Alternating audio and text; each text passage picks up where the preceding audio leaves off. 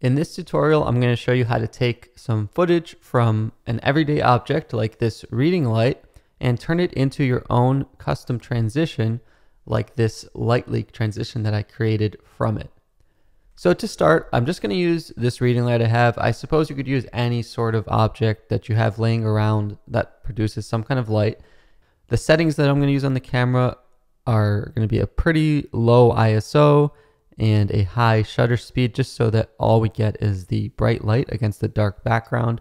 And this is what my footage looks like that I've captured, just sort of waving it around. Once I bring that into Premiere, this is what that footage looks like, and we really don't have to do much to it.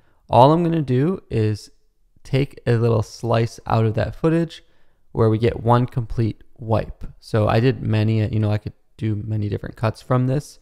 But if I just zoom in here and I can just use my arrow keys to go frame by frame, I can just find one where, just like this, where I go all the way from left to right, and I can cut that out. And if I grab my move tool, or just press V and Command C just to copy that little slice, or just move this little slice around.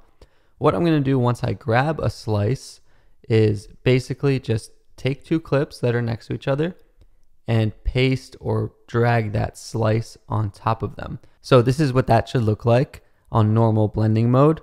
And then all we're going to have to do to make this a transition is go to the Effect Controls panel and adjust the blending mode to something like lighten or screen. And this will just brighten things up. And now if I press play, we get this cool cross dissolve. And because everything is so bright at the point that the cut happens, it's pretty seamless. If you really wanted, you could also just add a simple default transition or like a cross dissolve in between the two clips.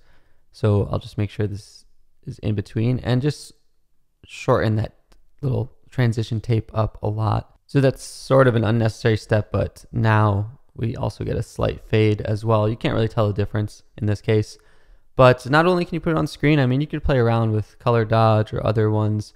And once you have this base light leak, there's no reason that I couldn't do something like go into the Lumetri color panel and change this to a different color. So if I go into the curves and go to the hue saturation curves and go to the hue versus hue, I can just sort of change the color of this transition to be anything I want. So let's do like a blue light leak, and this is what that would look like. My name is Justin Odisho. Thank you so much for watching. You can check out hundreds of more similar videos in the playlist on my channel and subscribe to stay tuned for all future videos.